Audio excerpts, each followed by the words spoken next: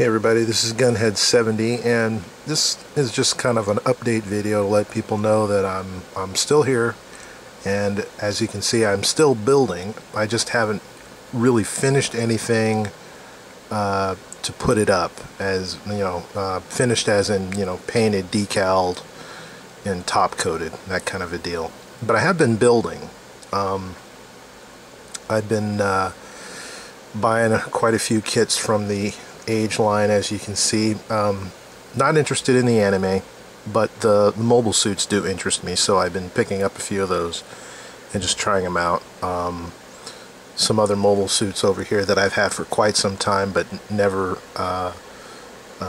quite finished them. You know, a lot of them need, like I said before, they need decals and whatnot, so, you know, life gets in the way. I was working on my motorcycle, working on my cars, you know, doing all kinds of stuff, and just had time to just, you know, build a model kit, but not actually paint it and decal it. So as you can see, I've got the Gaffron back there, Genoace, custom Genoace. Just picked this one up today. This is the Fargia. I actually like this one. I actually like the female mobile suits. I think they're kind of neat. So that's what spurred me to pick that one up. Then way back there, it's the Jesta. This one here is a custom that I've been working on.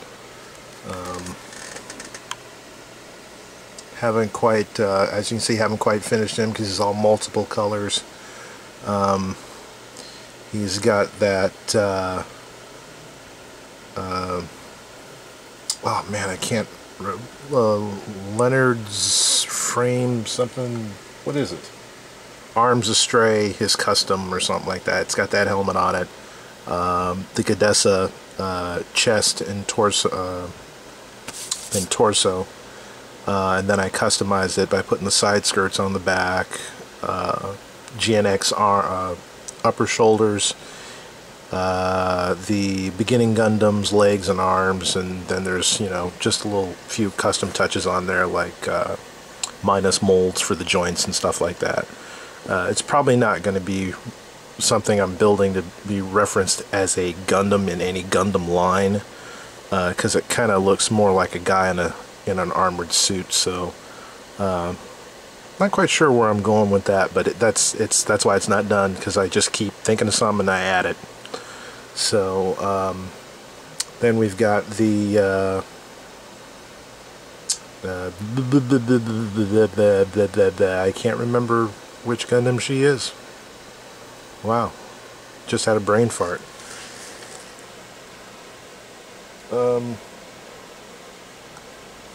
Nobel.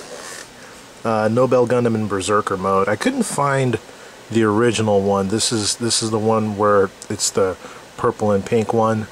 I kind of wanted the other version for the hair, so I'll have to order one of those online, because local hobby shops down here don't seem to have them in stock anymore.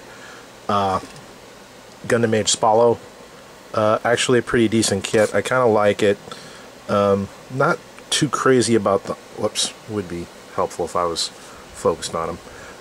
Not too crazy about the upper shoulders, but other than that, it's a pretty solid kit. I actually like the way that he looks, and probably can't see much because the lighting sucks in here. But then I've had these SDs for quite a while. Exir Repair 2, 00. Neither of them are painted. I just kind of slapped them together because I was thinking of some things to do with them, but never got around to it. If you've gone to my channel, you know that I've got a video up of the Sinanju, and when I did Sinanju, I bought him and started building him up, Unicorn, and at the same time bought the other Unicorn, who's hiding back there. And then, of course, because I had the SD version of the Unicorn, I had to have the SD version of the Sinanju. So when I finish all four of those guys will be up on my shelf, kind of fighting each other. This one back here was also another recent purchase that I picked up a couple weeks ago and just put together a few days ago. It's Kotobukiya kit, frame arms. It's the SA17S Rapier Zephyr. Jury's still out on this kit because a lot of the pieces, I did do a review on this kit. I just have not posted it because it was really just a horrible review, as in I just blasted it, and I'm just not going to do it. I've decided I'm not going to post the review. I'll just let you know, this particular frame arms kit, a lot of these pieces pop off and you just can't keep them on. All of the moving pieces that are on the exterior armor do not have polycaps, so it's just plastic on plastic, and it's not a good fit. They pop right off. So this one's probably going to be a custom of some kind. I'll probably take a lot of that armor off and customize it, and do some other stuff. So that's it. That's I mean, I've been building, but I haven't finished anything. Unicorn back there is probably going to be the first one that gets done. He just needs a few more decals. God, I'm no good at holding a camera. As you can see, I've got him decaled up. He just needs a few more. Need to put some on. Whoops. Need to put some on his head, and then his lower legs seem to need a few more decals. I can't find any decent pictures of where the decals go. So I'm really just guessing as to where those decals go. But hopefully I'll have them done pretty soon, and I'll just do a quick review of them. Not something in depth. He's been out for a long time, so there's tons of videos up. Like I said before, you know, in one of my other videos, it's not necessary to keep putting up videos of models that, you know, have already been reviewed. So you might see a review of the Fargia because it's a recent kit, and I might do a review of that one. But other than that, well, maybe the Jesta. I haven't seen too many reviews of the Jesta, but I'll have to go back and look.